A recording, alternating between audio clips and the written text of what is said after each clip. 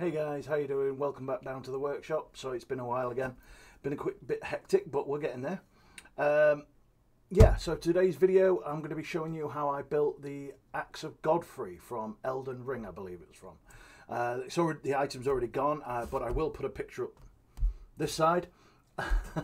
And you can see that how I did it. Again, I won't be doing so much on the painting side because I've done enough videos on those. You can see those before. Check out my other videos. But yeah, if you like these videos, guys, please give it a thumbs up and subscribe if you haven't already. It really helps me. I appreciate it. You can watch us live on Twitch most weekdays in the mornings, my time, GMT time. Yeah, or you could subscribe to the Patreon where you get updates with all the in-progress work that I do throughout the week.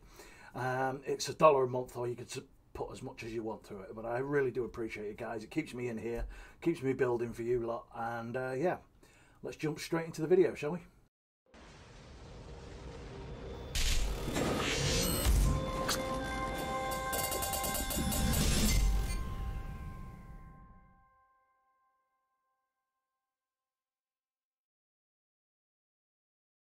Okay, so starting here with our 10mm core, it needs to be 10mm minimum for this, otherwise it's going to be too wavy.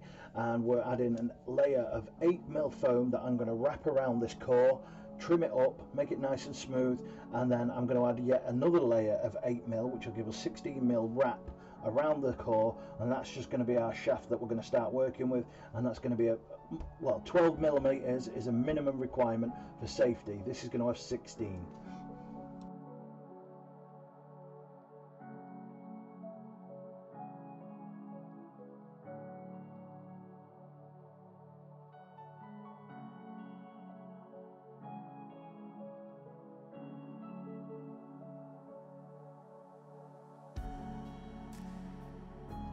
This cleanup process doesn't have to be too smooth. We're just taking off any rough edges or any lines, so when we add the next layer of 8mm onto it, it's not going to be a bulge sticking out underneath.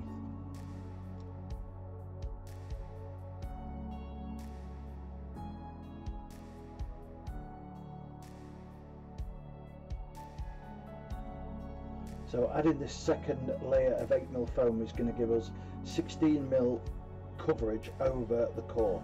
Now safety specs only require 12, but we can always shave a little bit off or smooth anything down. This is just to make sure that everything's safe from the shaft to the head and everything.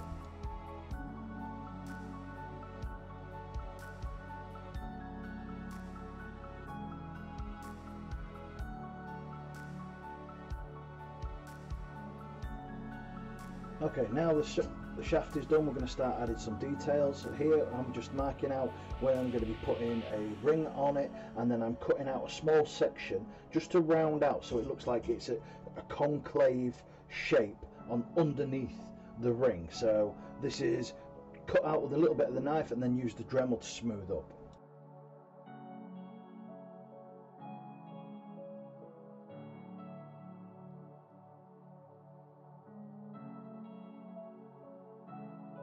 Once we're done with the Dremel, always go back in with a little hand sander, a little bit of elbow grease, just smooth it all off nice and round, and then using the heat gun to seal that foam. Apologies for the poor angle on this one, but here all I've done is took some scrap foam, cut it into a strip, and you can see me adding this to the shaft just to make it like a ring effect. Now this will be chopped smooth and sanded down, and these rings will remain there and give a nice bit of detail.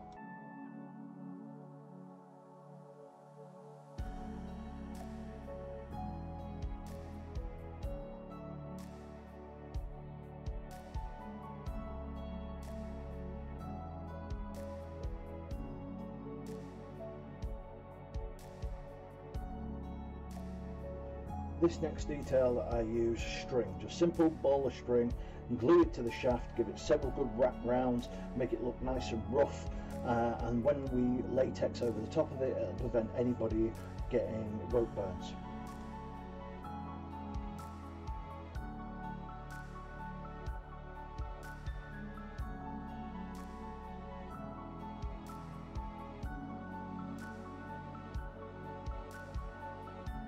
On this ring we're just burning on some chevrons, and these are going to be spaced apart all the way around using a wood burner. Please make sure you're using a respirator and you're out in a well ventilated area, as the fumes from this would be toxic.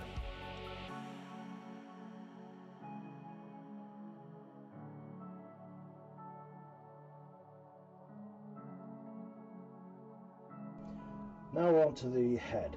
Now before we just start cutting up foam, we're going to draw and design the actual scaled part of the head. Now for this I'm just drawing up a template on paper. I'll put several pieces of paper, draw it all out, make sure I've got the shaft core in the right place, marked all up, and then cut that out and then transfer that to foam, of which I'll probably cut out 5 to 6 layers and then glue them together using some reinforcement on the first one.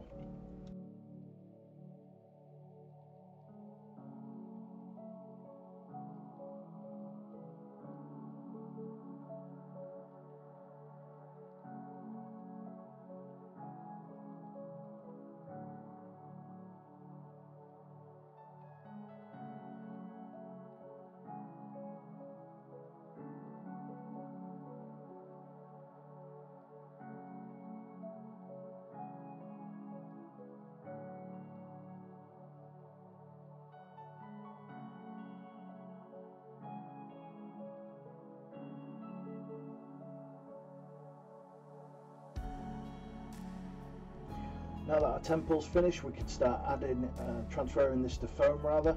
We're going to cut out about 5 or 6 of these and then glue them all together. So you might want a few more, just depends on the thickness of the head that you want.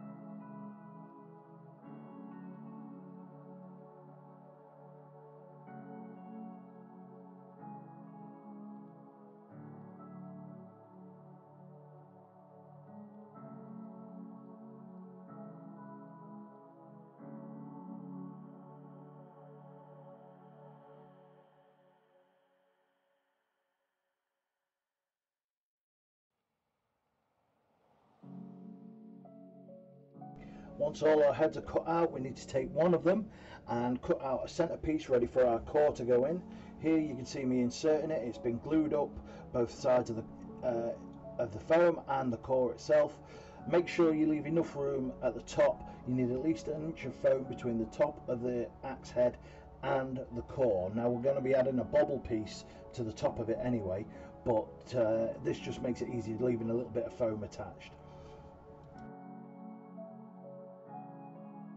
Next up, it's time for the reinforcement. Now here I'm just using simple nylon cut to a smaller shape, and I'm adding a little bit to the neck and over both sides of the core. Now you're going to do this both sides of the axe, and once that's tight and glued down properly, we can add our other layers to it, and it'll give it a nice good reinforcement.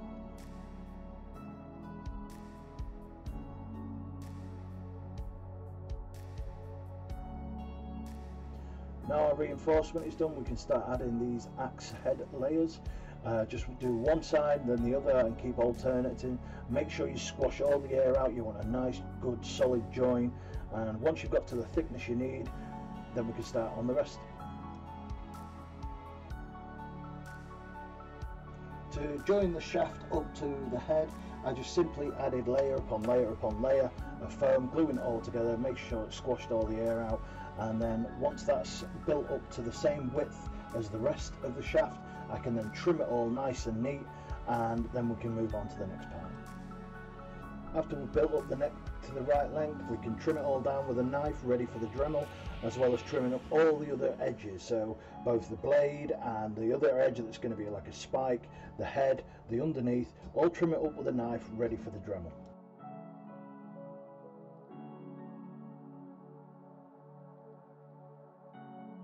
Once we've used the Dremel or the rotary tool to clean up any of the edges, it's always time to go back in with a bit of hand sanding and a bit of elbow grease just to finish all those off.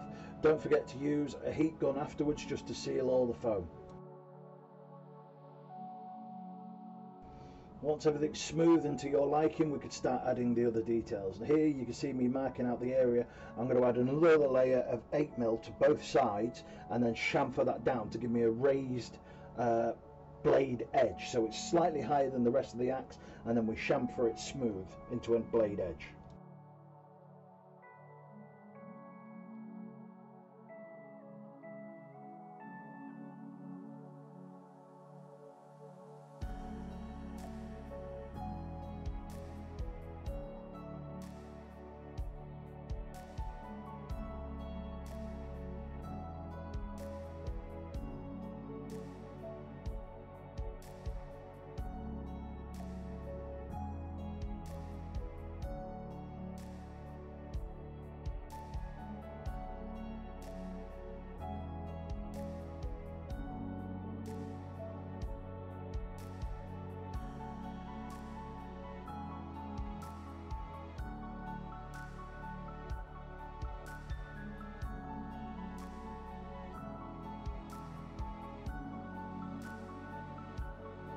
With the raised edge added, just go back over, fill in any gaps with a little bit of foam, and then the heat gun, and then sand it smooth with a hand sander.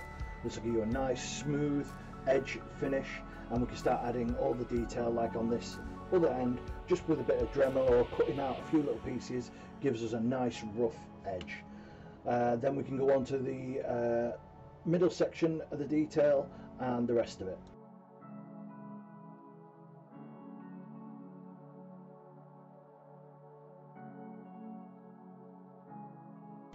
On the middle of the head, this section that carries on from the shaft, there are two raised spikes. All I've done is glued several layers of 8mm foam together, and as you can see here, I'm just marking out where I'm going to cut. I'm going to chamfer them down, take them onto the sander or the Dremel, smooth them up, and then they'll be glued onto the axe.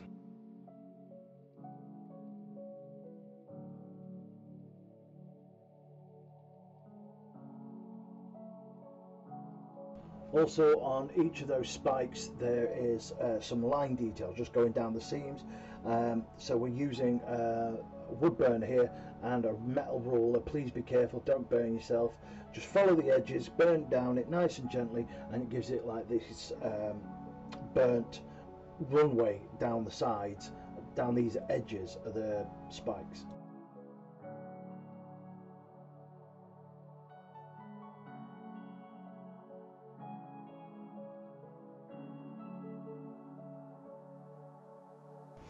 Apologies here, the camera didn't seem to pick up me building the top bobble section of this axe. All I did literally was build up multiple layers of 8mm foam glued together to the right thickness, and then I shaped it into a bobble head with a concave section underneath it, leading shallow at the top, wider at the bottom, which then was glued onto the axe, and a ring was then added to give us more detail.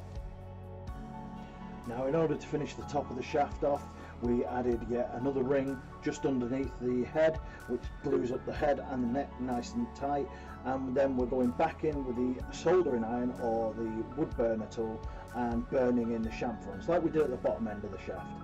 We then can add another layer of the rope glued on, wrapped in a rough binding all the way around the top, and that should finish the shaft detail.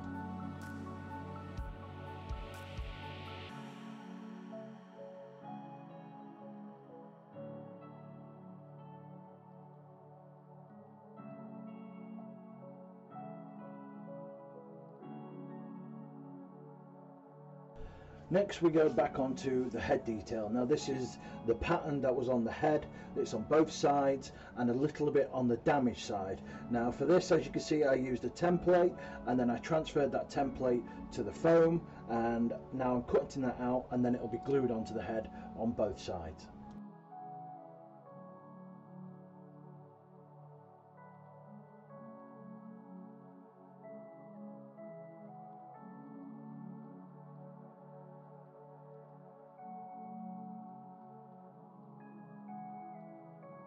One way of transferring the pattern to the foam without having to cut it all out is place it onto the foam and just press a little bit firmly with a pen or a blunt object and just trace the lines, and you'll be left with an imprint on the foam, and then you can go over it with a knife or just over the pen and then cut it out. It's up to you.